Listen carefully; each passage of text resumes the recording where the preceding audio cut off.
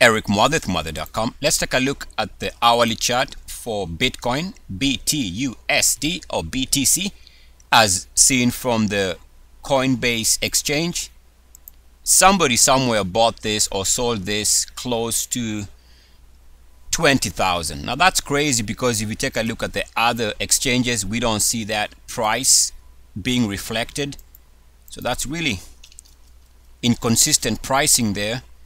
If we take a look at Bitstamp, or we take a look at Bitfinex, actually, bear with me here, what we're going to see is, let me find it first and foremost. On the hourly, what I was talking about earlier is, if we're going to see a short-term high or a major high, we are going to have to see evidence of negative divergence. Here we've seen prices spike close to 16,000 as far as I can tell on this chart, and we can see now evidence of negative divergence. In other words, we went higher in price, but the technical picture did not improve. So that's a short-term warning sign for a pullback of some sorts, maybe even a major high. Now take note of the fact that we have 2 times been rejected when trying to move above the 69.1 threshold on the hourly as of today. Also, we see that what was previously the support line here on the hourly, in other words, this line was good enough to give us the lows hour to hour,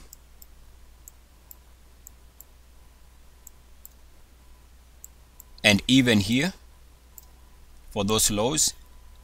Now we are looking at what could end up being more than likely resistance. We've gone above the line and back below it, and then again above the line and back below it.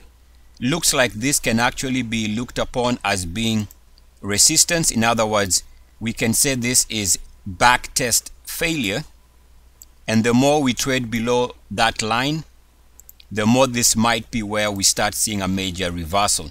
Now keep in mind, we've come so far so quick, so it won't take much to spook traders. So the more we see this being rejected, the more we drift away from this line. Chances are this is telling us more than likely this is a major top, maybe a major short-term top, maybe a very important top. We shall see. But if you couple this with the discrepancy in price that we are seeing in other exchanges and the sharp rise, this is something to keep an eye on.